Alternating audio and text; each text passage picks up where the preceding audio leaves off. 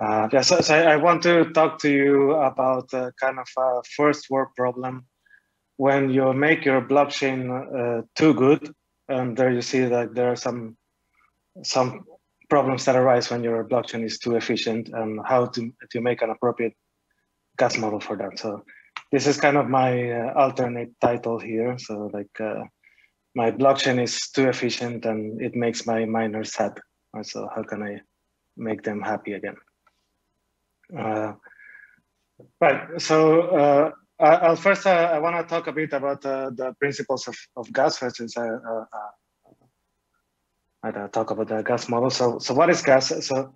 So gas is just like a unit of computational effort in the blockchain, right? So every transaction on the blockchain consumes a certain amount of gas, which means like how much effort does it take all the nodes of the network to confirm that transaction, right?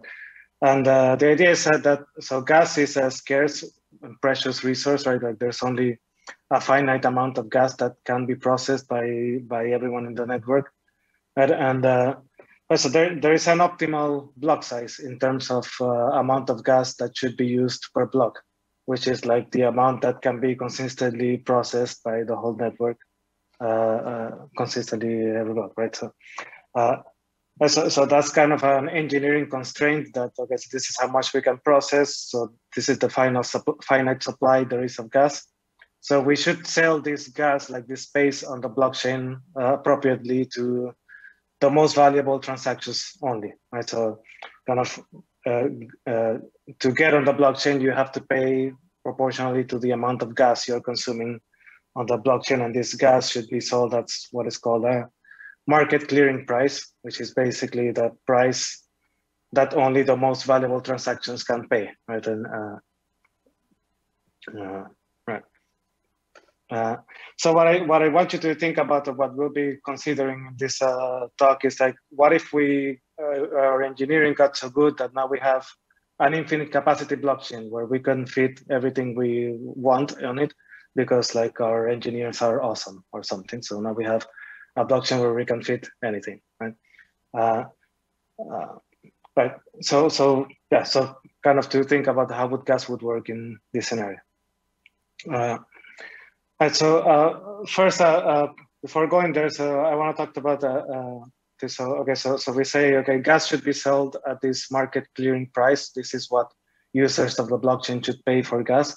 But then there's a question of how do we reach this price? Okay. So how do users find out what's the appropriate price that they should pay for gas? So there's kind of two main ways to do this. There's the original like Bitcoin model, which is like the first price auction, which basically means that every gas user just makes a guess about what they think the market clearing price is, and the highest guesses get to be on chain, right? So this kind of tends to be very volatile and inaccurate, and it involves a lot of guesswork. So it's like, I think this is the amount of demand right now, so let me make this bid. And so it's kind of subjective. And so the problem there is like, right, so there's a lot of volatility involved in all this guesswork. So what Filecoin uses, and actually was proposed first for Ethereum blockchain in this kind of Ethereum proposal, EIP 1559, is it's this 1559 approach where the idea is that how gas fees work is that so what you pay for gas is a base fee plus a miner tip, where the idea is, so this base fee is something that that is a fixed amount. I mean that everyone can see what the amount is, so they know what to pay for it. And this base fee evolves algorithmically based on the demand on the network. So kind of it eliminates this guesswork, right? So you can see what is the base fee and you pay it, and then on top of that you can pay a miner tip. That so the idea is that this base fee will be just burned. It will not go to the miner, as in the Bitcoin model where all the payment goes to the miner, and only this tip amount is what the miner will earn. And then so there's an algorithm involved here to kind of decide what the base fee is, but the point is it's not up to guesswork anymore to try to figure out what the bit is. Like it comes from the demand, and you have this value you can look at. Right? And there's a portion that is burned and a portion that goes to the miner. So then, so these two mechanisms I discussed. So there's the first price auction mechanism of Bitcoin and the EIP 1559 mechanism of Ethereum and Filecoin. So they are not what determine what the price of gas should be, right? So like it's not like introducing this sort of mechanism will lower gas fees. It will just make it personally less volatile and easier to use and so on. But the price of gas strictly comes just from supply of demand and demand, right? So there's so what I have here. So you have your block size, which I called here B. And this is the size of the meme pool, right? So there's a number of messages out there that want to get in on the chain, but only an amount B of them can get in.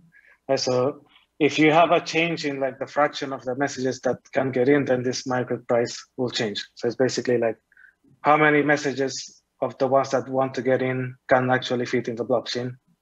And that is what sets the kind of this market price. So I want to talk also a bit about like so when do these transactions get on the chain, right? So like user wants to make a transaction, it will get on the chain when both the miner and the users are happy about it, right?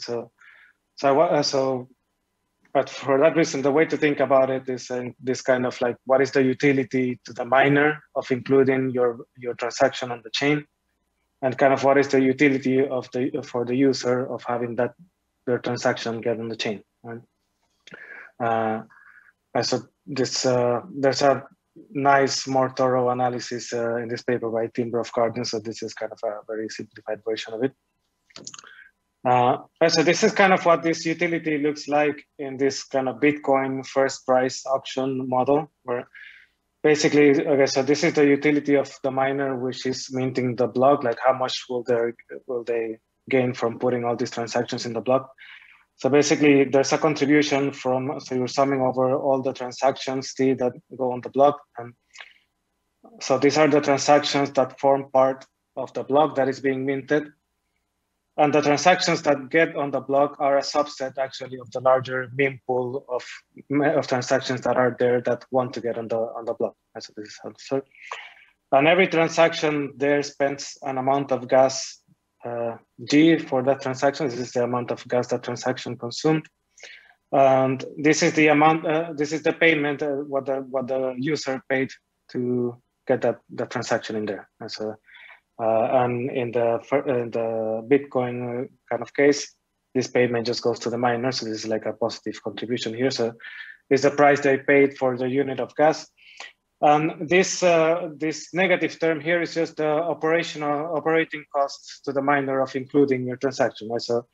So the miners need to spend a certain amount of effort to just include those transactions. Like they would rather just submit an empty block because it's easier. So it costs them an amount of effort mu, right? So as long as they pay a larger amount than this minimal effort that the miner is making, then the miner is happy, because they get a positive result. So they just need to overcome the operating costs of the miner. And for the user, it's just so they want to send this transaction, and the user has this kind of value that they attach to this transaction. So this is like how much it means to the user, how much does the user value that this transaction gets through. And as long as the value that they place on having that transaction on chain is greater than what they had to pay for it, then they will pay for it. And so this is the idea. So if these utilities are both positive, then transactions happen and everyone is happy. Now, so this is what these utility functions look like for EIP 1559, and you see things start getting a bit more weird and complicated. So the difference here is only for the miner that, so you have what the client pays, what the user pays, and what the operating costs for the miner are. But now there's also this base fee that will not go to the miner, but it will just get burned, right? So this R here represents the base fee. So the idea is here that the optimal client the optimal strategy for a user that wants to get into the chain is they should pay an amount for their gas that kind of barely covers these two. Right? So as long as they pay for the base fee, and they just barely pay for the operating cost, then that's good enough to get in there. But right, so the idea is that this base fee kind of eats away most of the potential what would have been profits to the miner, right? So the idea is that this utility, it always stays kind of near zero, while the user utility doesn't really change under EIP 1559. So this is kind of a weird point here. Okay, so miners derive zero utility from including all your messages on the chain. Why would they bother? Why don't they just submit a bunch of empty blocks? Why would they bother submitting any messages at all? So one question is like, does EIP 1559 just take away all the happiness from the miners? And so yeah, the details. So the point is there should be actually like an extra term here. So this is not the end of the story. And what is missing in this utility for the miner is that it's basically this principle that, okay, so fees are getting burned, and fee burning is supposed to make every token holder of the network happy if someone else burns some fees, right? So that makes your own tokens more valuable. So fee burning should make everyone happy, and miners are a subset of everyone. So therefore, fee burning should also make miners happy in some amount. And this is the kind of the term that we need to add here to describe that, right?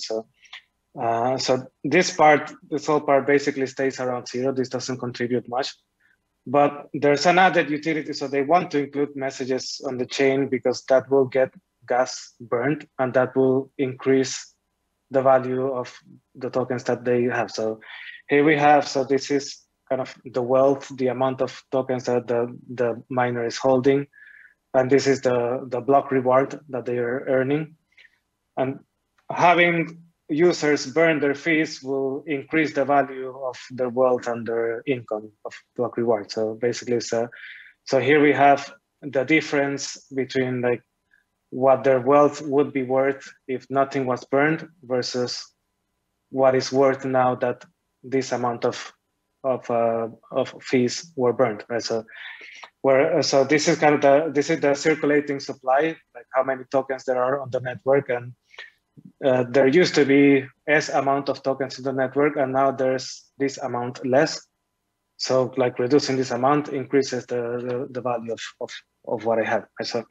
So there is still a benefit to miners from burning this token. So the idea is that they still want to include your transactions on the chain because it makes them happy and it also makes everyone happy, but they are a subset of everyone, so they should be happy. So the point is here, so in either mechanism, like, so you have first price auctions, or you have EIP 1559, and these are the different utility functions. What miners want to do all the time is like they just want to maximize their happiness, right? They want to maximize their utility. So these two functions, they want to maximize it. And both of these are maximized by having more payment, right? So like higher, so if so more amount gets paid. So they are both maximized by maximizing the same thing. So like how much was paid, so like how much gas was consumed and times what price that gas was sold for, right? So it's kind of like the total network revenue for that block. So in both cases, miners want to maximize for the same thing, right? Now, in our current state, miners want to maximize for this thing, but it's not up to them. They don't get to maximize for this thing because this is outside of their control, right? So this what gets burned, like they can't decide that, right? But so here is where we start getting interesting issues. So let's say like we have awesome engineers that solve the problem of scalability on the blockchain now. Like the blockchain is so efficient that we can include all the transactions in there that we want. So all of the meme pool of messages, they can be included in every block all the time. There's no engineering issues about that. Now, the problem with that is, okay, so if all the transactions that want to get in can get in without any competition, that will basically like drive the base fee to zero, absolutely there. And then like the client just needs to barely cover the operating costs and nothing on top of that. So an infinite blockchain will in both cases reduce the utility to the miners to zero. So they're like, why would I bother doing it? So there's nothing in first. Okay, so now I can include all the messages out there, but they gain nothing by doing that, right? When they were doing so, if you take their finite blockchain right now where they're gaining some utility and you give them an awesome engineering-wise blockchain where they can include anything, miners will complain because like, oh, my profit went away, right? So the idea is that infinite blockchain that is perfectly efficient takes away all the happiness from miners, right? So this is kind of the paradox here. So this is so in a first price auction world, this kind of wouldn't be a real issue in the sense that okay, so the miners in a Bitcoin world would just not really include all the transactions. They would just include a subset of the transactions that they will decide. So they will set an effective block size. So they'll say, oh, I allow in only this amount of gas, and the amount of gas that they will allow in will be the one that maximizes the profit. And so like the price of so now this artificially introduces some competition to pay to get in the blockchain. So this will give some non-zero price for the gas, right? And so they will. So this is kind of the amount of profit that they will make, and they will choose the effective block size that will maximize the profit. So even if they have the capacity to include all the messages, if the miners are allowed to, they will not include all of them, and they will include the amount that will maximize the profit. Now, there's an issue with this in EIP 1559 world, which is that the block size is not up to the miner. So this is part of this base fee updating formula. So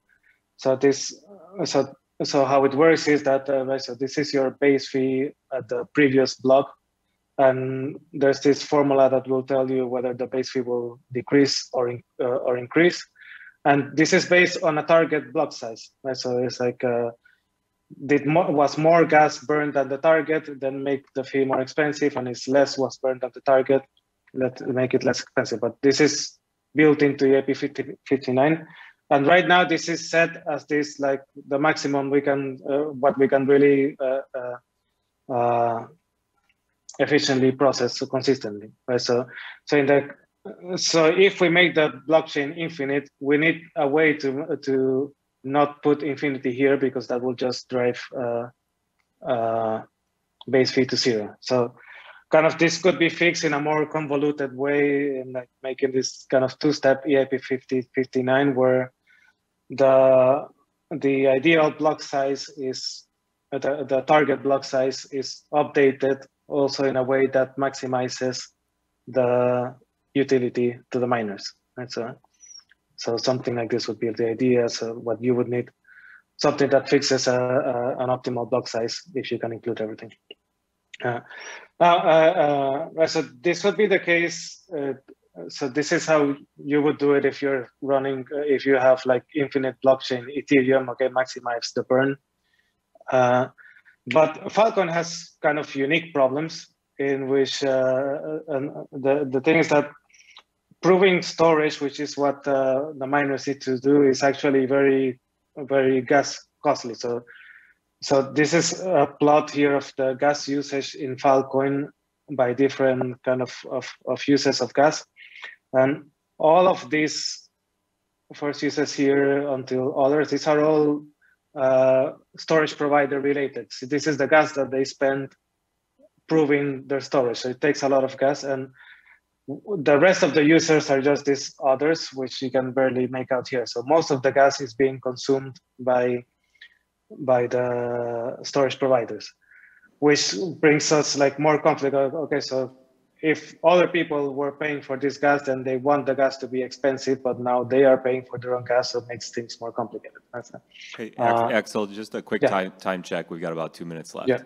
All right. Okay. Yeah. So this kind of problem here kind of means that like first price auction wouldn't be a good option for Filecoin. That's kind of a reason why it doesn't work there, because it will just means like lead to off-chain agreement where the storage providers sort of lower the gas fees for each other while leaving expensive gas fees for the rest of the users. So this is kind of why like EIP 1559 is kind of more fair for Filecoin, that keeps same gas fees for everyone. But in this case, so we need to yet again modify what is the utility function to this Filecoin storage providers, where what we added here now is like this negative term, which is the rate at which they need to burn gas to prove their own storage, right? So they're gaining utility by other people burning gas, but they're losing utility by themselves having to burn gas, right? So now miners want to maximize their utility, and it's kind of a different utility for every miner. They have their own wealth and their own burn rate and their own revenue. But so it's a harder question. So how do I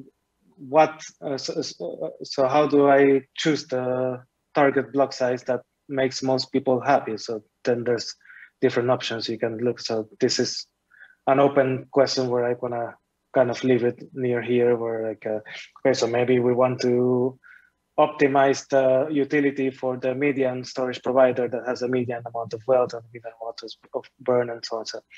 So kind of they want more gas to be burned, but they want the base fee to be cheap, so they don't have to spend that much. So it's like a more complicated type of balance. And yeah, the last thing is that the situation should improve for miners once FPM comes online, in the sense that FPM will bring about like a lot more other kinds of gas usage that will mean that other users will be spending more gas, not only the storage providers, which means that will make it easier for guidance for the storage providers to increase their utility, because they will not be the largest consumers of gas anymore.